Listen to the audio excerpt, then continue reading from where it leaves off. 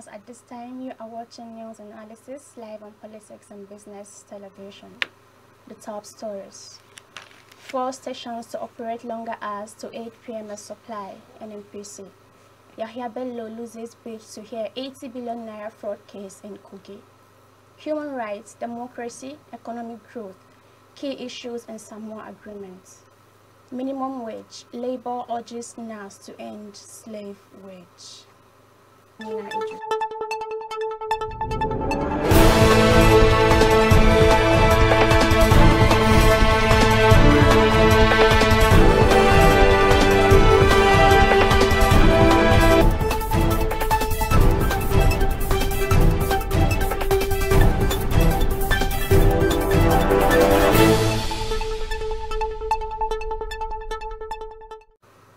Welcome back. My name is Amina Idris. Now on the news. The Nigerian National Petroleum Company Limited says 4 stations are to operate longer hours for the supply and distribution of petrol, calling on fuel stations to aid availability given the current tight situation. The company said the turnaround period of premium motor spirit trucking is also elongated to ease the situation being witnessed. The Executive Vice President, Downstream NNPC Limited, Dakpo Shegun, said this on Monday in Abuja during a joint inspection of stations by the firm and the Nigerian Midstream and Downstream Petroleum Regulatory Authority officials. The News Agency of Nigeria reports that the NNPC and the NMDPRA embarked on a joint monitoring of the supply and distribution of 4 stations in the Federal Capital Territory and across the country to ensure that queues disappear. NNPC had said that 4 queues in the FCT and parts of the country were a result of disruption of ship-to-ship transfer of fuel between mother vessels and daughter vessels, resulting from recent thunderstorms.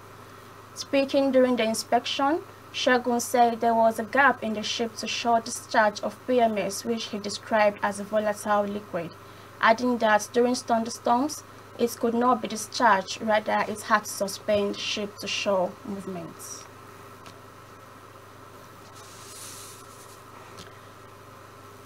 The Chief Judge of the Federal High Court, Justice John Soho, has declined the request to transfer the 80.2 billion naira fraud trial of ex-Kogi State Governor Yahya Bello from Abuja to Kogi State. The Chief Justice, in a letter dated July 2nd and signed by his Special Assistant Joshua Aji, said he agreed with the Economic and Financial Crimes Commission that Bello should be tried in Abuja and not Kogi State. John Soho rejected Bello's application dated June 10, praying that his trial for alleged 8.2 billion naira fraud should be transferred to Kogi. Bello's lawyer Adiola Adedipe SAN had on June 27 told the trial judge, Justice Emeka Onwite, that his client had applied to have his case transferred to Kogi. Adedipe said Bello took the decision to seek the transfer of the matter after he was briefed about what transpired at the June 13 proceedings in court. Now to the Samoa Agreement. The Samoa Agreement is a cardinal framework for European Union relations with African, Caribbean, and Pacific countries. The previous partnership framework, the Cotonou Agreement, was adopted in 2000 to replace the 1975 Lomé Convention. It was concluded for a 20-year period. The Cotonou Agreement was initially due to expire in February 2020. But its provisions have been extended until the new partnership known as the Samoa Agreement between the EU and the African, Caribbean, and Pacific countries provisionally applied or entered into force. The new agreement was officially signed on November 15, 2023 by the EU and its member states and the OACPS members in Samoa, an island nation located about halfway between Hawaii and New Zealand. Its provisional application started on the first day of the 2nd month after the signature. The new partnership agreement will serve as the new legal framework for EU relations with 79 countries. This includes 48 African, 16 Caribbean, and 15 Pacific countries. The agreement aims to strengthen the capacity of the EU and the ACP countries to address global challenges together. It lays down common principles and covers the following 6 priority areas: democracy and human rights, sustainable economic growth and development, climate change and human and social development, peace and security, and migration and mobility, among others. You are watching news analysis live on Politics and Business Television. Still to come, minimum wage, Labour urges NAS to end slave wage. Details of this and more after the break.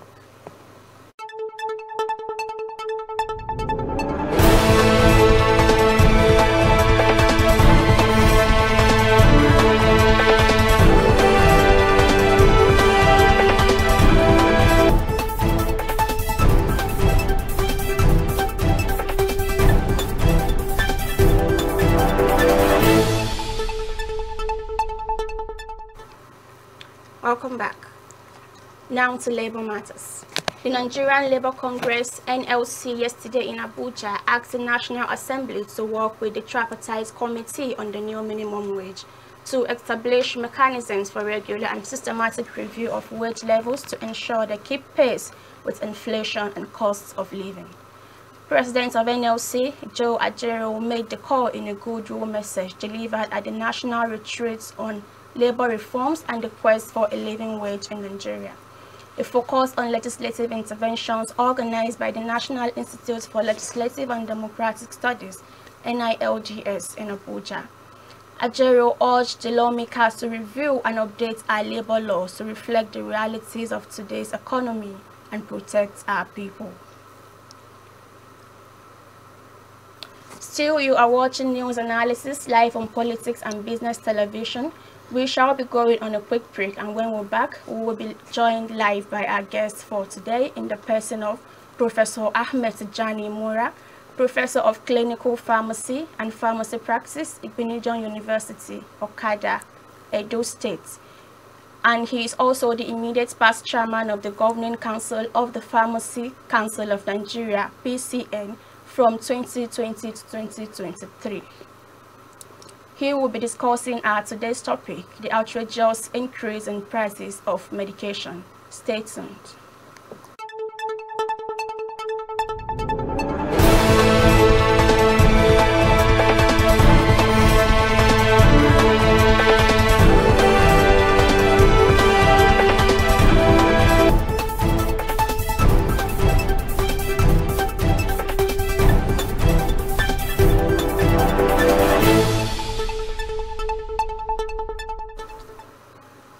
Thank you for joining us.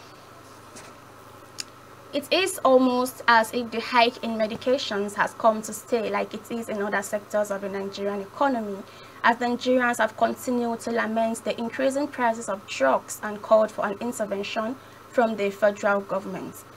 The issue of high cost of medications remains a pressing concern that has continued to impact their accessibility and affordability for many Nigerians.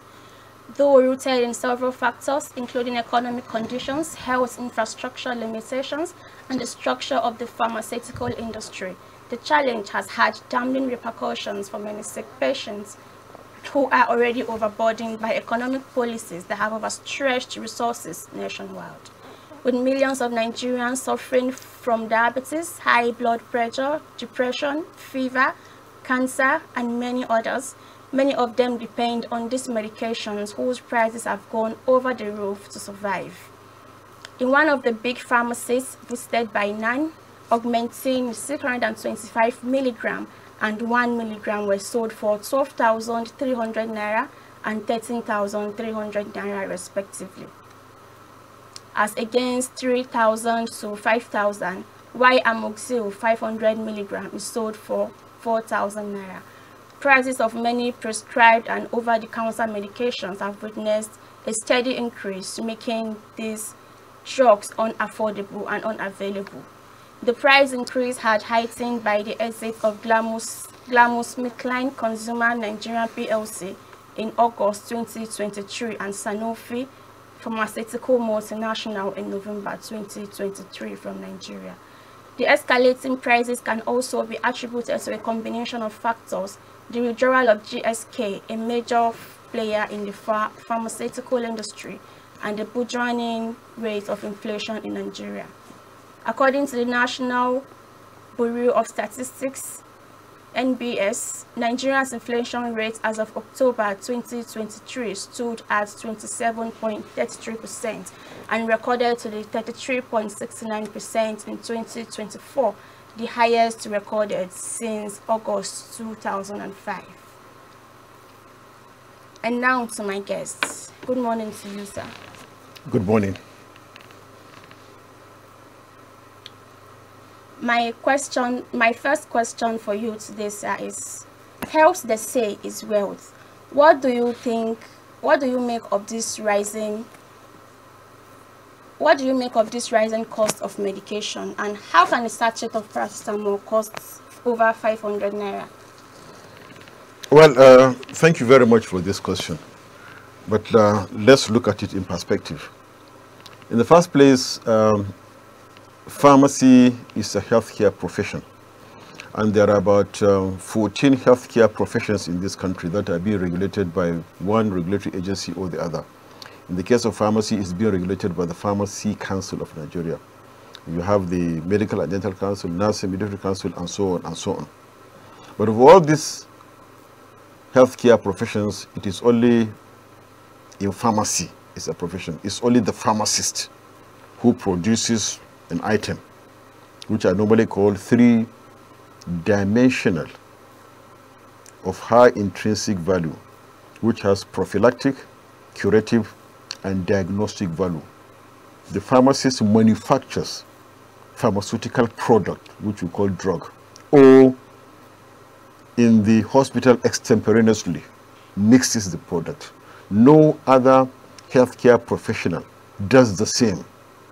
So there is both the curative, diagnostic, and prophylactic component of pharmaceutical products and the commercial aspect of it. That is why prices, every pharmaceutical product wears a label, a price. These pharmaceutical products are not just products as in one product thing. No. A pharmaceutical product is a combination of so many factors, so many chemicals and other additives, which makes it what it is. And these are all taught to the students in the universities, and they perfect it as professions. So this is very important. Now, there are two sources of pharmaceutical products in any nation, including Nigeria. Products manufactured locally, which we call local pharmaceutical industries, and those that are imported into the country. No nation produces 100% of all its medication, including the advanced countries. Now, we produce about 30 to 40% of the drugs that we need in our primary health centers, secondary healthcare facility providers, that is general hospital, and the tertiary healthcare provider facilities. Okay. Now, of that 30% that are produced, everything, every component which we call active pharmaceutical ingredients and excipients are imported into the country, except for water, sugar, and some other things. Whereas for those that are imported, of course, as the name includes, they're imported 100%. And you need foreign exchange for that. But recently, the federal government exempted small and medium enterprises, manufacturing and pharmaceutical companies from VAT. Would this change anything, and isn't it coming too little too late, considering the exodus of big pharmaceutical companies from the country? Well, it is not too little too late. Anything that the federal government can do to alleviate the challenges being faced, especially in terms of pricing, is welcome. Pharmaceutical manufacturing, pharmaceutical profession, pharmacy profession, the regulation started in 1927. That's about 97 years ago, or thereabout. Over time, the dispensing of pharmaceutical products in the hospitals were free, including when I graduated from the university. All the medications were given free to everybody. But with population explosion, naturally, and the decline in revenues, it gets to a point that you cannot get all the drugs under one roof. I'm talking to you from the days of dispensers, when you mix the medication in the dispensary. That's what they call dispensers. From 1900 to 1927 to early 1950s, when you started having the manufacturing per se by the likes of Glaxo, May and Baker, and Pfizer in the country, up to the early 70s, when you have indigenous pharmaceutical manufacturing companies making, Nigerians producing, and so not multinationals per se. Now this went on until 1989. 1989 is a turning point during the regime of former President Ibrahim Badamasi Babangida, who introduced the Drugs Revolving Fund. It's a fund whereby every state at that time was given 1 million naira to procure pharmaceutical products, so that it's a seed which will now germinate. The essence was to have every drug under one roof, because most times that in a prescription you find that out of maybe 5 you can only have 2 or 3 in the pharmacy. Every local government was given 100,000 to procure pharmaceutical products. This scheme is still ongoing in this country, the Drugs Revolving Fund scheme.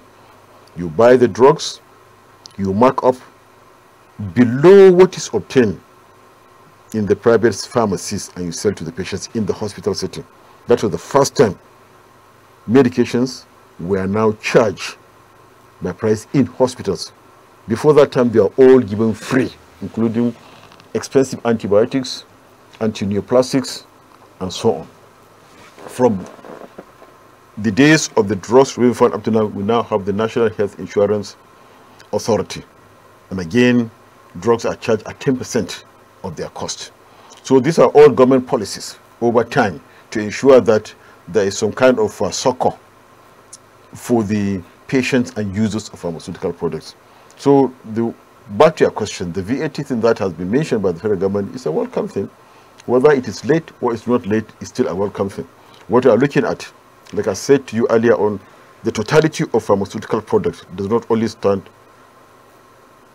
as finish with the active pharmaceutical ingredient. You have the packaging materials, you have the labeling materials, isn't it? And you have the input. You have to pay for the salaries of the workers, the pharmaceutical representatives that goes out to deliver these things along the distribution chain. So do you agree that this hike in price will have grave implications on the lives of Nigerians? I mean, due to the increase in the price, maybe those that have diabetes, those that have fever will now try to go back to local drugs. Well, it has always been the case. I mean, even before the hike of drugs, the orthodox pharmaceutical industry was competing, quote unquote, with local herbs, babalawos, prayer houses. You understand, with all due respect, is the issue that we are scientists and we look at the scientific component of what a pharmaceutical product can do so that you replicate it. There has to be a clinical trial, which means that over and over, it's a global thing all over the world. If a product is produced in Australia, you should be able to pass the test in Canada, for instance. If a drug is produced in China, in Chile, you should be able to give relief to those that sought it. So the issue has always been there because of the disparity and parity in terms of income. How many people have the disposable income to buy these drugs, even when we are not in this situation? Even before, some people could not afford it. Some people could afford, say, antibiotics, to say, let me buy 2 or 4 capsules. It doesn't work that way. So the issue that I'm talking about now is for the government to deliberately, as a matter of policy, ensure the availability of pharmaceutical products in all health care provider facilities that can be accessed by the patients in this country.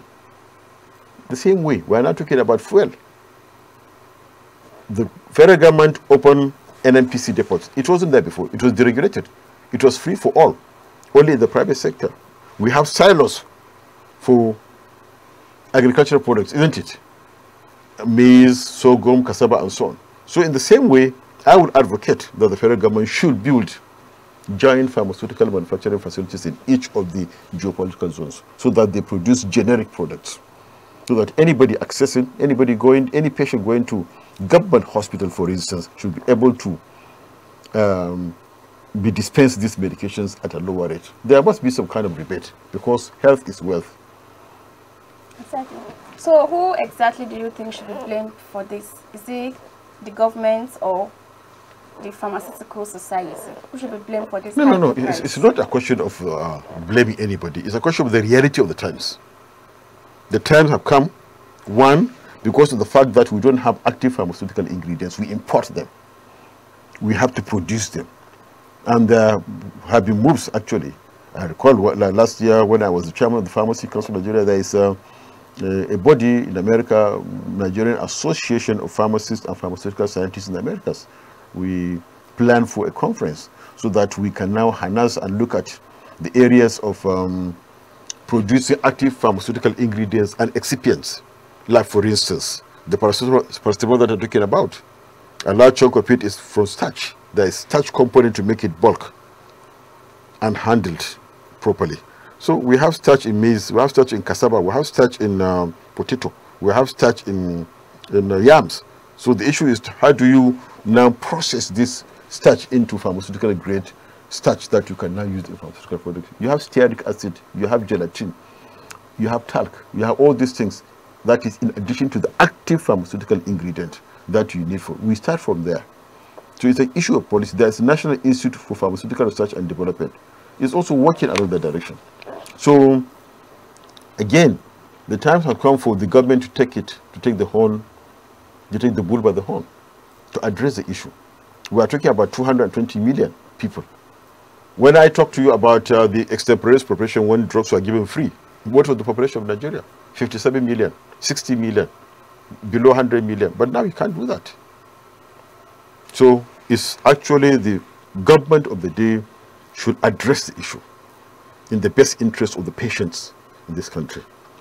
Of course, we have fewer hospitals then, but now we have more hospitals. We have general hospitals by the state governments, we have teaching hospitals by the federal government and federal medical centers, and we have other specialist hospitals. They all depend on drugs, and these are public health institutions. So it is the responsibility of the government to also augment by producing, say, generic drugs, to ensure that all patients visiting these hospitals get 100% of the drugs on their prescription. So now, the government aside, what is the Pharmaceutical Council and some other stakeholders like your very good self doing to cope this situation? No, the Pharmaceutical Council is a regulatory body. It is a government regulatory body which was established through a decree, now Act of the Federal Republic of Nigeria of 2022, signed into law by Mr. President.